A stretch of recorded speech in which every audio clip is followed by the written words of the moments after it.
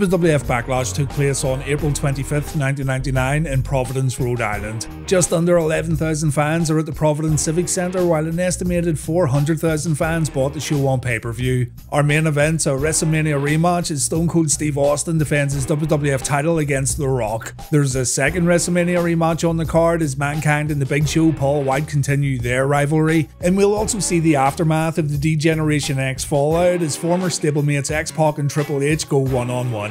Jim Ross, who's back on WWF pay-per-view for the first time since Capital Carnage 98, informs us that the main event for the WWF Championship will now be a no-holds-barred match by decree of special referee Shane McMahon. Shane O'Mac's also ruled that if Austin lays a hand on him, the Rattlesnake will lose his WWF title. So once again, the corporation stacks the deck against Stone Cold. Let's see if the inaugural Backlash pay-per-view can right the wrongs of a lackluster WrestleMania from the previous month.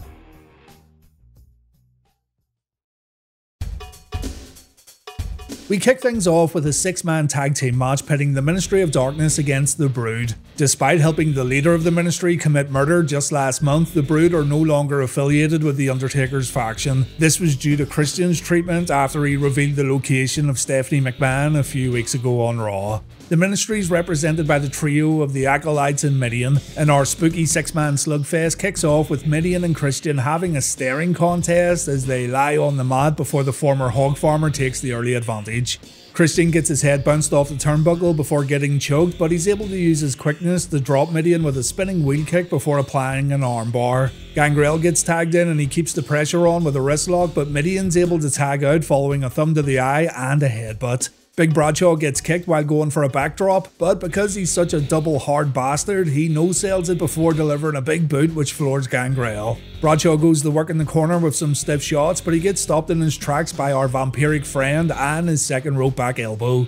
This doesn't keep Bradshaw down for long as he scores with a fallaway slam, but he does fall victim to Edge and Gangrel's double teaming following a blind tag. Karma's very quick these days as Edge suffers the same fate almost immediately as the Acolytes go to work. Edge attempts a crucifix, which is quite apt when you think about it, and he connects with it following some assistance from Christian, but it only gets a 2 count. Edge then hits a spinning wheel kick, but he gets stopped in his tracks via a spinebuster from Farouk. The Ministry continue to punish Edge both in and outside the ring, distracting both the referee and the other members of the Brood to keep the advantage. Despite him being on the apron at the time, a loud Midian sucks chant breaks out, which is harsh but not untrue. All the while, the Ministry continue to isolate Edge, culminating in a pay-per-view chinlock from Farouk. Good man. Miraculously, Edge is able to fight out of wrestling's most devastating hold with a jawbreaker, but Midian's able to prevent him from tagging in one of his Brood teammates. After taking even more punishment, Edge finally gets in some offense as he catches Midian with a boot to the face, which is followed by a spear from the second rope. Finally, he's able to make the tag, and Christian goes to work on Midian with right hands before scoring with a reverse DDT for a near fall. Things begin to break down as all six men make their way into the ring, but the Brood get the better of the exchange as both Edge and Christian hit assisted splashes in the corner before Christian connects with a tornado DDT for another 2 count. Christian and Bradshaw continue to fight in the ring as the other 4 men brawl on the outside. Christian stays inside the ropes to lay in a few mounted punches in the corner, but that gets snuffed out by a ring-shaking powerbomb from Big Bradshaw. Gangrel's just able to break up the resulting cover. The Brood then try to steal it as Edge scores with a missile dropkick, which leads to Christian getting another near fall. Christian then finds himself on the outside, and our match comes to an end when Viscera makes an appearance to squash Christian against the ring apron before throwing him back inside for a clothesline from hell. Not a terrible match, especially when it picked up towards the end, but the action slowed down a little too much throughout the middle portion of the match. Still, the Ministry come out on top, which can't make Mr. McMahon all that happy.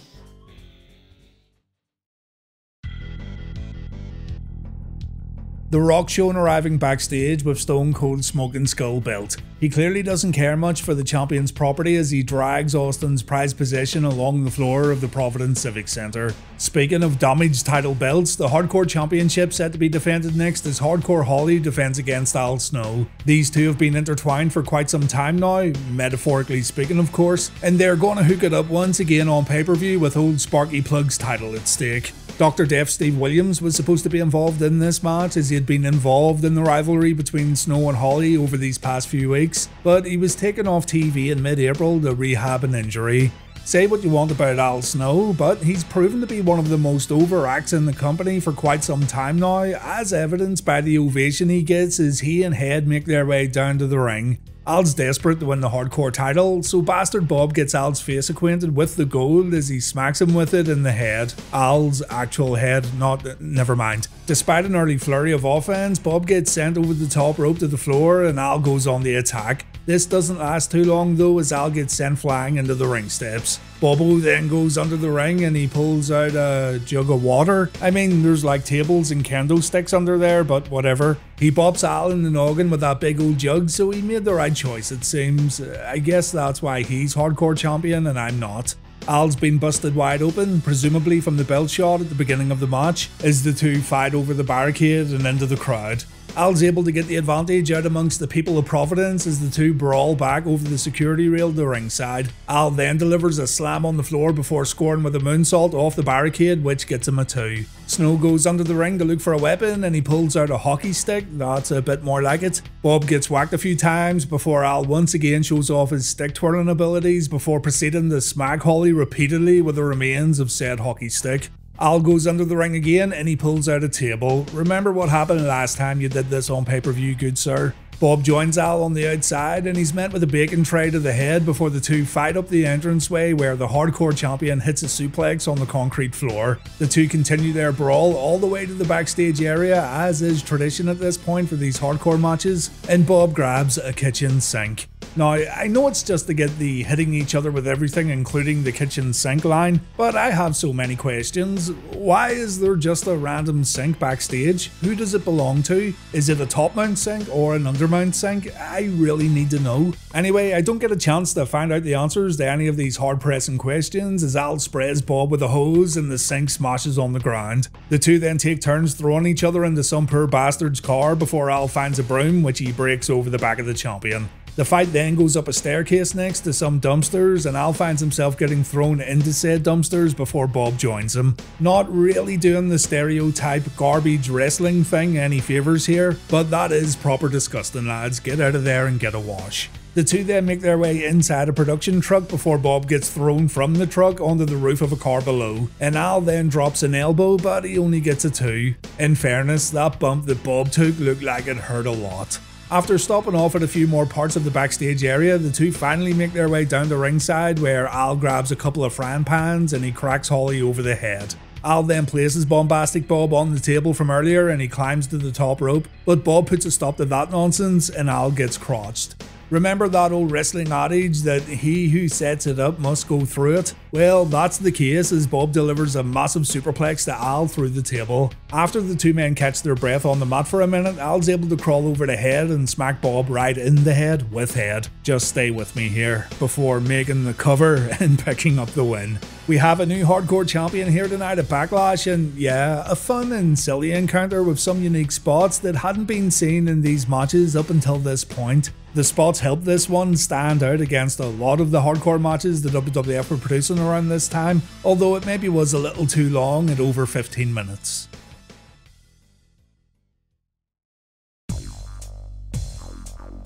The Undertaker's gathered his ministry backstage. He says that tonight's victory has gone some way to make up some members' recent failings, and now they can look to the future and the arrival of the Howard Power. Prepare for the eventual arrival of our Howard Power. For now though, the destruction and the tragedy shall begin tonight at Backlash. Next up is our second title match of the evening as Godfather defends the Intercontinental title against Goldust. Was this the tragedy that The Undertaker was talking about? The IC title's been hot potatoed quite a bit recently, changing 3 times in the last month, with the Godfather picking up the gold on the April 12th edition of Raw. He defeated Goldust for the belt, who himself only had a 2-week reign, and now the Bizarre One has his rematch to attempt to reclaim the championship. Goldust makes his way to the ring accompanied by the Blue Meanie, who cuts his version of Sable's signature promo before treating us all to the grind, my word. The Godfather brings his ladies of the night down to the ring with him, much to the delight of fans in attendance. He tells the audience that it's once again time for everybody to come aboard the Ho train, and he reminds us all that maintaining a franchise of ladies that carry out after-hours activities is not quite as simple as we all may perceive. He tells Goldust that there will be no hose for him as they apparently, and I quote, don't like scrubs, much to the annoyance of our golden friend. Goldust, clearly attempting to prove that he is in fact not a scrub, attacks the IC champion from behind, but it backfires as the Godfather delivers a backdrop and a couple of clotheslines before Goldust seeks the sanctuary of the ring ropes. However, when the challenger tries to deliver a backdrop of his own, he ends up getting his face driven into the canvas before getting thrown over the top rope and out to the floor. Meanie tends to his mummy, who then decides that he's had enough and he wants to leave. That is until Meanie reminds him that this match is for the Intercontinental title. Goldust gets back in the ring, but he's met with a scoop slam and a leg drop. Meanie's able to grab the Godfather's foot, however, and the challenger sends the champion over the top rope to the floor with a clothesline to the back. This allows that no good blue Meanie to lay in a few cheap shots. Back in the ring, Goldust scores with a leaping clothesline for a 2 count before he decides to choke the Godfather on the middle rope.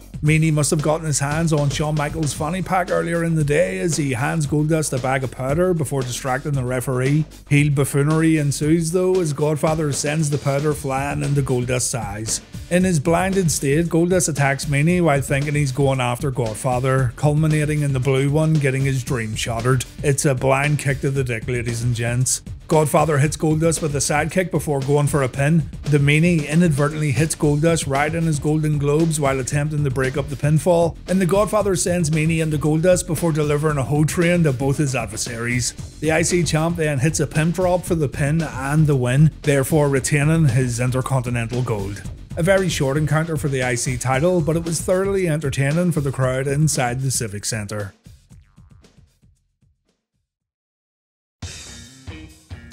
Michael Cole grabs a word with the new hardcore champion, who tells Todd that his victory tonight was a long time coming. However, Head seems to think differently, as when Al covered Holly, technically Head was the one on top of Sparky Plug. Therefore, in Head's mind, Head is in fact the hardcore champion.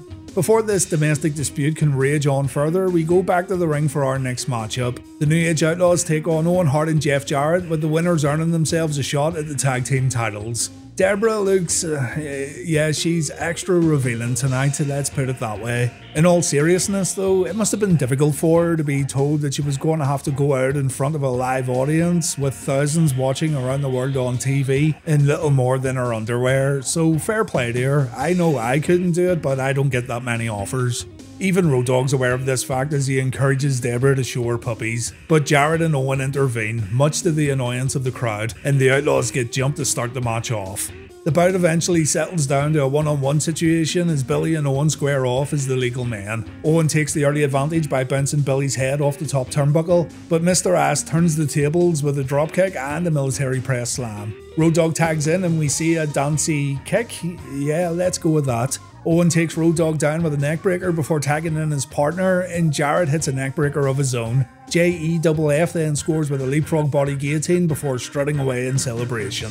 The fans are way more interested in Deborah as they chant, "Show your puppies," bring back the Attitude Era, right guys? In the meantime, Roddy connects with his dancey punch and dancey knee. Some miscommunication allows the Outlaws to connect with a pair of drop kicks, but a distraction from Double J on the outside allows Owen to drop Mr. Dog with an enziguri. Roddy then takes a double clothesline, and I have a sneaking suspicion we're about to fall into the regular Outlaws tag team match formula. Another dropkick sends Road Dogg through the ropes to the outside, but Billy's there to prevent his partner taking any further damage from Owen. Back inside the ring, Roddy gets choked out on the middle ropes before Jeff looks for a second leapfrog body guillotine, but it backfires and Jarrett injures his BALLs. Luckily for him though, Owen's there to drop Roddy with a clothesline from the apron before tagging in. Road Dogg's able to cover Owen, but Jeff has the referee distracted. This allows Owen to regain control with a jumping leg lariat. Jarrett comes back in and he hits a power slam for a 2 count, but a mid-ring collision causes both men to drop to the canvas, all while the fans continue with their request for puppies. Owen gets the tag and prevents Road Dogg from doing likewise before locking in a sleeper. Roddy's arm drops once, twice, but not thrice as he fights his way out before applying one of his own. Owen quickly escapes and both men take each other out with a double clothesline. Both men tag out and Billy guns a house on fire as he takes out both his opponents before hitting a beautiful power slam on Jarrett for a near fall. The Outlaws then lay into their opponents with mounted punches before Billy wipes out both himself and Jarrett with a clothesline over the top. Deborah distracts Rhodey, which allows Owen to take advantage. Road Dogg counters and he connects with his pump handled slam, but Double J's there to break up the follow-up pin attempt. Owen locks in the sharpshooter as Jeff tries to apply the figure 4, but Billy kicks Jeff out of the ring and he breaks Owen's submission hold with a famouser, and this is enough for the New Age Outlaws to pick up the win and the #1 contendership for the tag team titles. As is the case with the Outlaws, you know how their matches are going to go, and this one was no different. Although having two tremendous talents in Owen and Jeff did help break up their usually monotonous structure, and this made the match a lot more entertaining than many of the Outlaws' previous pay-per-view outings.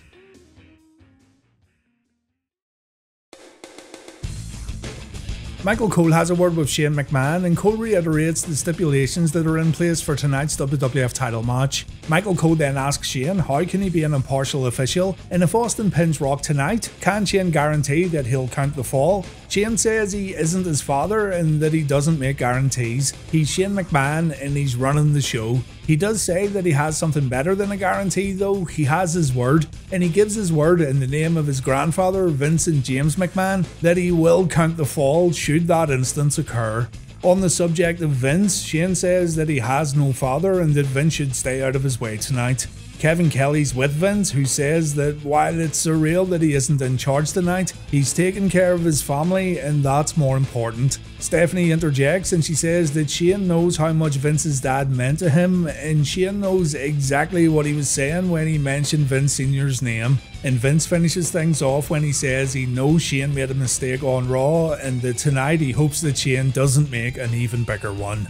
Up next we have the Boiler Room brawl between the Big Show and Mankind. We see the Big Show making his way to the Boiler Room and searching for his opponent, but Mick's able to get the upper hand while the Giant's back was turned. Foley breaks a broom over Big Show's back before slamming a door on the big man, but Show grabs Foley by the throat and he throws him repeatedly into a storage locker. Mankind then gets thrown over a table onto the concrete floor before Show picks up that table and he hits Mick right on the head with it. A thumb to the eye gives Mick some momentary respite before he gets thrown into a refrigerator. Show then looks for a big right hand, but Foley moves and the big man punches that fridge. Mick then breaks multiple pieces of sheetrock over Big Show's head before looking to do the same with a trash can, but Show gets his foot up and kicks the weapon right back in Foley's face. Show then uses that trash can to wallop Mick across the back a few times. He then places Mick inside a shopping trolley and sends him flying into a wooden board, and if that wasn't bad enough, Mick then gets slammed on that same board and it looks like there was no give there whatsoever. Mankind gets thrown into another board, but this time it falls on top of him, and I don't think this one was planned, as can be heard from Foley's reaction.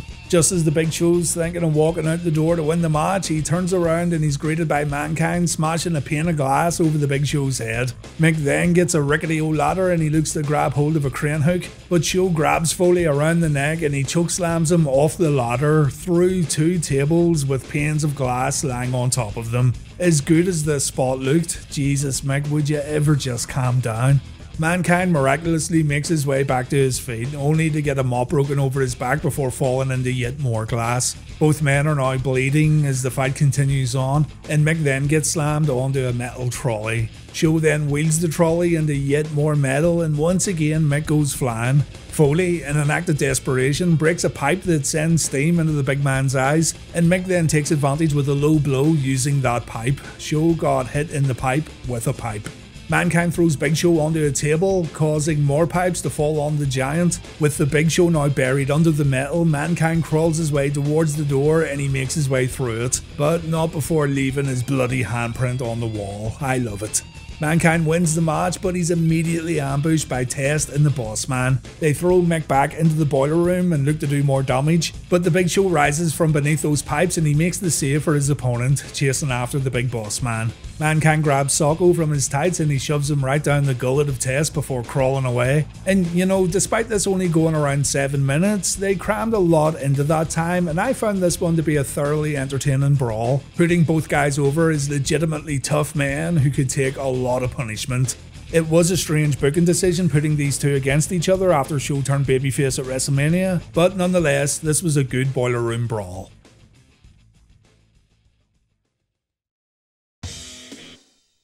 Michael Cole's backstage with Triple H in China. China berates X-Pac, calling him an ungrateful punk who seems to have forgotten who got him over in the first place. She says there's a pecking order here and it's about time someone put X-Pac in his place. Hunter, meanwhile, says that he made X-Pac and tonight he's gonna break him.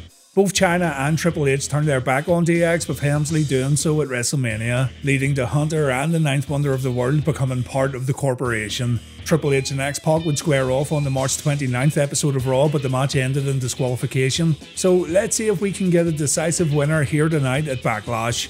One half of the tag team champions is out first, but X-Pac looks like he's doing this all alone without his partner. Not only is Helmsley coming out with backup in the form of China, but he's also accompanied by some generic heel rock music as his entrance theme. My time, this certainly is not. I think this one's called Corporate Player, and it's a pretty terrible theme in comparison to Hunter's later entrance songs. Triple H gets Pac fired up with a slap to the face, and here we go. The two men exchange right hands before Pac drops Hunter with an inverted enziguri, forcing Trips to bail to the outside. Pac meets Hunter outside the ring and he drives his former stablemate's head into the ring steps before throwing him back inside the ropes, but Trips catches X-Pac with a shot to the midsection and now the former leader of DX takes control. He launches Pac out over the top rope and both X-Pac and China exchange words, daring each other to take a shot. Triple H takes advantage by bouncing Pac's head off the announce table and then the ring steps before keeping the advantage back inside the ring. A spinning heel kick from X-Pac does garner him a near fall and he follows this up with a spinning back kick in the corner, leaving Triple H in prime position for a Bronco Buster. Pac looks to set up for the move, but China grabs his foot. This distracts Waltman long enough for Hunter to regain his bearings and move out of the Bronco Buster attempt. Pac holds his neck as a result of hitting his head on the turnbuckles and Hunter takes full advantage with a clothesline. The referee signals that X-Pac's hurt, but Helmsley doesn't care and he continues his attack by dropping repeated elbows on the injured neck. China even gets in on the action as she delivers a shot while X-Pac's draped over the middle rope. Hunter lays in more shots to the back of the neck before delivering a swinging neckbreaker for a 2 count. He then locks in a long front face lock, applying yet more pressure to the neck of X-Pac, after which he drops his knee across the injured body part. Hunter then locks in a Dragon Sleeper as JR berates Hunter for the tactics he's chosen to employ throughout this matchup, all while praising X-Pac's heart and resiliency. Pac uses those traits to fight out of the submission, but Triple H quickly regains control with a facebreaker knee smash before once again throwing X-Pac out to the floor. Hunter distracts the referee, which allows China to drop Pac over the barricade, and Hunter continues to target the neck when he drapes Pac across the apron and he drives his elbow into it. Back in the ring, X-Pac's able to catch Helmsley with an inside cradle, but he gets shut down once again with another clothesline before Hunter goes back to the front facelock before transitioning into a sleeper. The crowd are starting to lose interest in this one, it must be said, but X-Pac fights out and he applies a sleeper of his own. Hunter gets out with a back suplex. Both men get to their feet and X-Pac fires up with 2 spinning heel kicks and a jumping clothesline. He then heads up to the second rope and connects with a Tornado DDT, which only gets a 2. China then gets up on the apron, but her attempt at interference backfires as Pac counters a pedigree and he scores with a low blow while the referee's back was turned. Pac then gets sent out to the floor again. This time he's able to send Trips into the ring steps. He then looks for a baseball slide, but Hunter pulls the referee in the way and Mike Chioda gets taken out. Back inside the ropes, X-Pac scores with the X Factor, but there's no referee to make the count. How convenient. And the lack of a match official allows China to hit X-Pac with a low blow and a reverse DDT. Suddenly, the lights go out in the arena and here comes the Big Red Machine Kane, who himself had been double-crossed by China in the not too distant past. Triple H gets sent for a ride with a chokeslam from Kane. Kane then sets his sights on China, who suffers the same fate. And Kane's interference here has gotten the biggest reaction of the match so far. Kane then sets both Triple H and China in the corner before taking his leave, allowing X-Pac to hit a pair of Bronco Busters to his former DX teammates. But unfortunately for Waltman, he turns right into a waiting Triple H who delivers a pedigree for the pin and the win. I took a couple of things from this one. First of all, it was far too long. At nearly 20 minutes, this was the longest match on the card. However, we do see the genesis of what Triple H matches would come to be in the near future right here. As for X-Pac, yes, he did look valiant in fighting against the odds, but the fact that he couldn't get the win despite Kane's help didn't really do him any favours at all. A perfectly serviceable match, but cutting 5 minutes off it would have made it a lot better.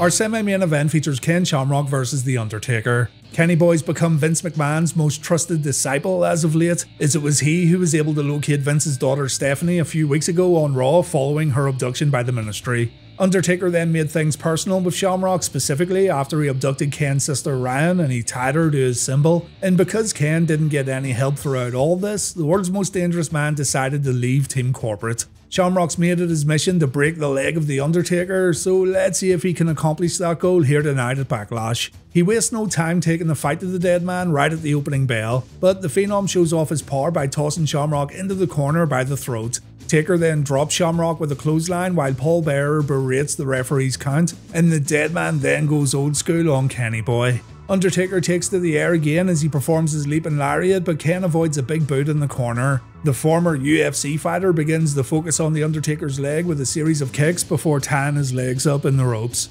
Taker turns it around with a big boot and a back suplex, but Kenny Boy rolls through from a sunset flip and he locks in an E-bar. Shamrock continues to focus on the Undertaker's leg with more kicks and more submissions, and just like the previous match, we have a pretty quiet audience for this one.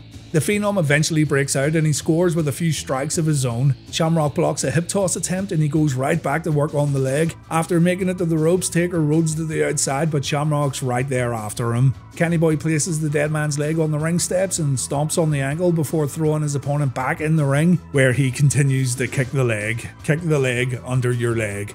Taker does cause some separation by going to Shamrock's eyes before taking Ken down with a drop toe hold and delivering a number of punches, but once again Shamrock counters and he locks in an armbar. Again, the Undertaker goes to the outside, and as Ken looks to attack from the apron, Taker catches him and he drives him into the ring post before introducing Ken's face to the steel steps. The dead man then hits a backbreaker before stretching Ken out across his knee, and then he decides to switch things up with a bow and arrow lock. He then drops a big leg brother, but Shamrock's able to roll through, and once again he locks in a leg submission. That is until the dead man counters into a half Boston Crab.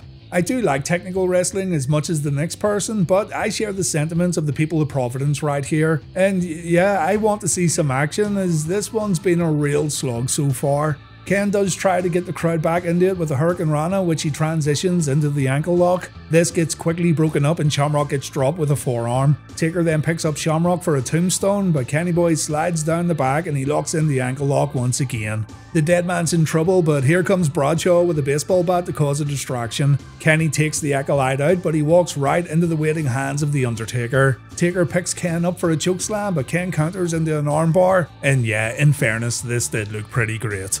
He has to once again release the hold due to a distraction. This time it's from Paul Bearer, but Shamrock does connect with the belly to belly before looking to put Undertaker away with his own tombstone piledriver. However, Taker reverses the momentum and he plants Kenny Boy with his signature move to score the pinfall win. Taker defeats Shamrock at Backlash, and I'm not really all that surprised. Following the bout, the Undertaker sets Bradshaw on Ken, who delivers a powerbomb before choking Shamrock out with his baseball bat. This one was rough to get through. I understand that because of Ken's background, the WWF felt compelled to incorporate a little MMA into his ring style, but Ken's shown time and time again that he's capable of so much more than locking in endless leg grapevines and arm bars. Despite these two having one of the more prominent storylines going into this show, they vastly underdelivered to the point where I'd be happy to never see them square off again. A truly dull match right here at Backlash.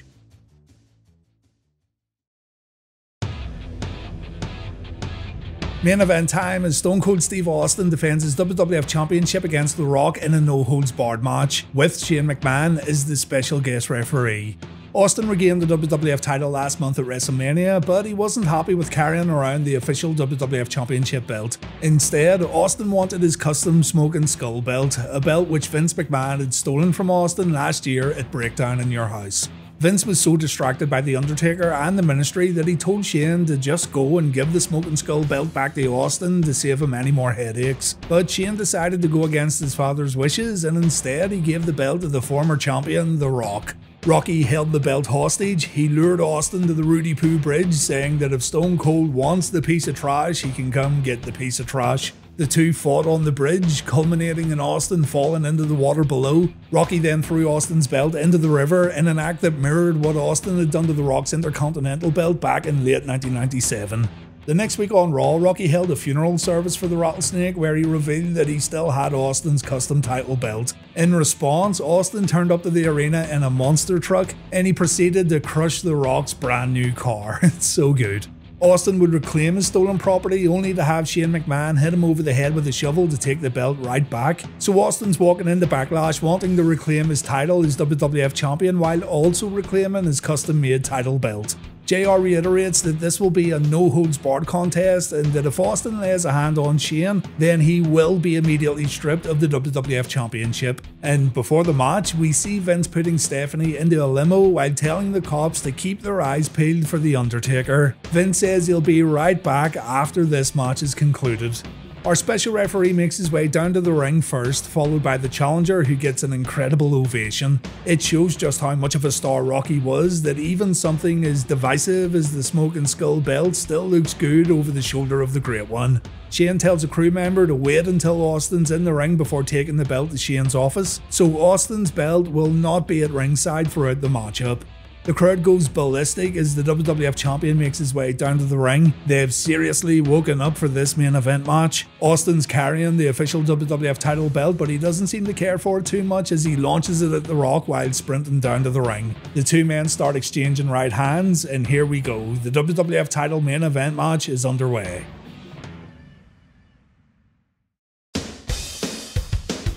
Austin lays into Rocky in the corner, and Shane stops the Rattlesnake from doing more damage as he reprimands the champion, a distraction that allows the challenger to take control by dropping Austin with a big right hand.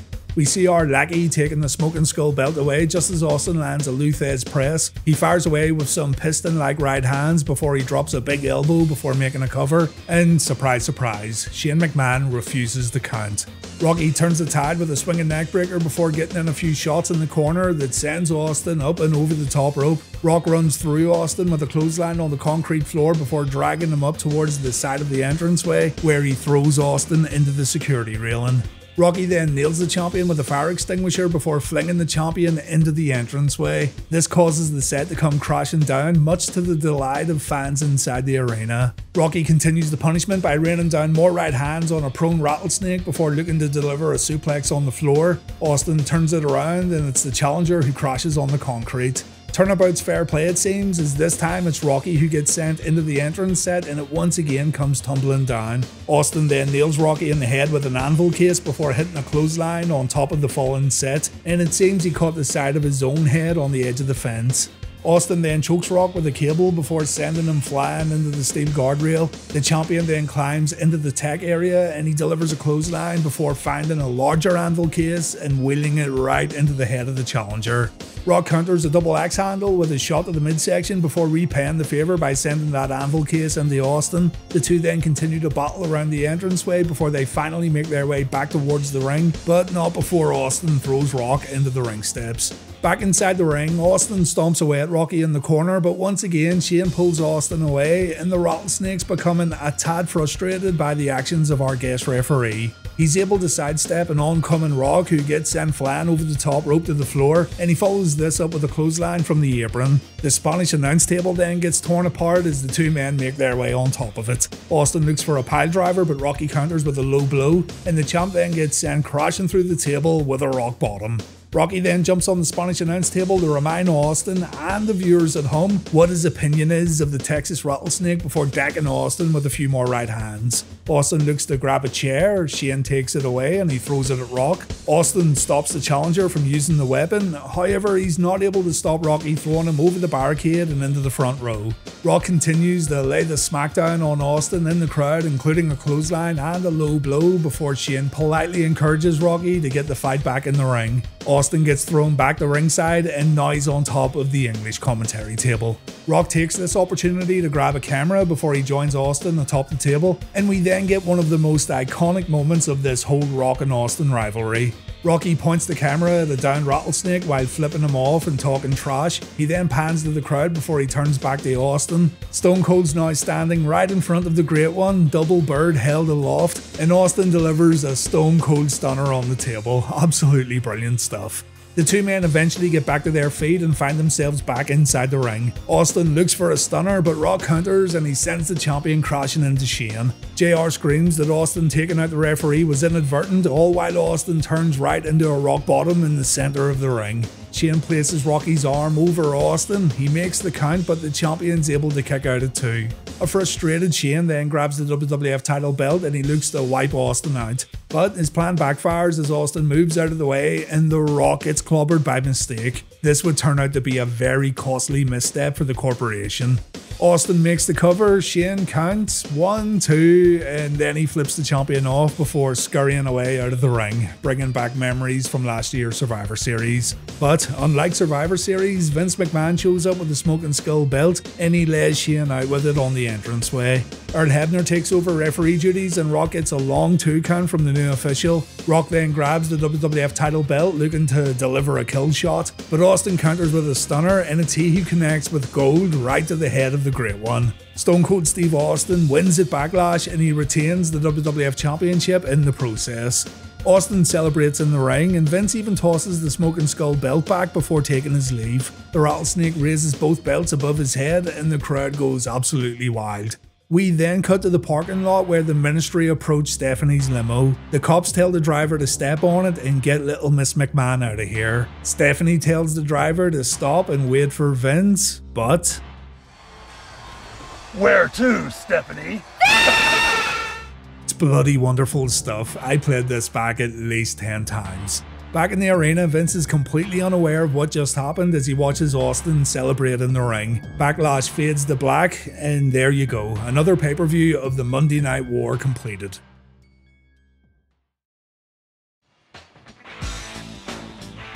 When people mention Backlash 1999, they usually say it's the show that WrestleMania should have been. And while I do agree with that to a certain extent, I think this event only gets the praise it does because it's compared to what was a thoroughly underwhelming Mania, you know? If we look at this pay-per-view on its own, it's nowhere near the WWF's best offering. Yes, the main event is fantastic and it tops the two men's WrestleMania encounter, which was the only real standout on that card, but the rest of Backlash doesn't really have that much to make it stand out. The hardcore title match was some silly fun and the Goldust vs Godfather match was okay, but the X-Pac vs Triple H match got bogged down with its lengthy runtime. The #1 contendership tag match followed the usual New Age Outlaws formula, and Undertaker vs Shamrock is one of the worst matches of the WWF pay-per-view calendar so far this year. Was it better than WCW Spring Stampede? Honestly, I don't think it was. Apart from one match that you could skip, Spring Stampede arguably over-delivered, and despite having a rough few months, it proved that WCW was still capable of putting on good events. Backlash has too many lulls for me to recommend the entire show, but if you're going to check out just one match from this pay-per-view, it would have to be the main event. Join me on Thursday for Reliving the War to see where The Undertaker took Stephanie, how Shane and The Rock are going to respond to losing in the title rematch, and how Vince is going to react to finding out his daughter was taken hostage right under his nose. Thank you all so much for watching another pay-per-view on this Reliving the War journey, and as always, take care.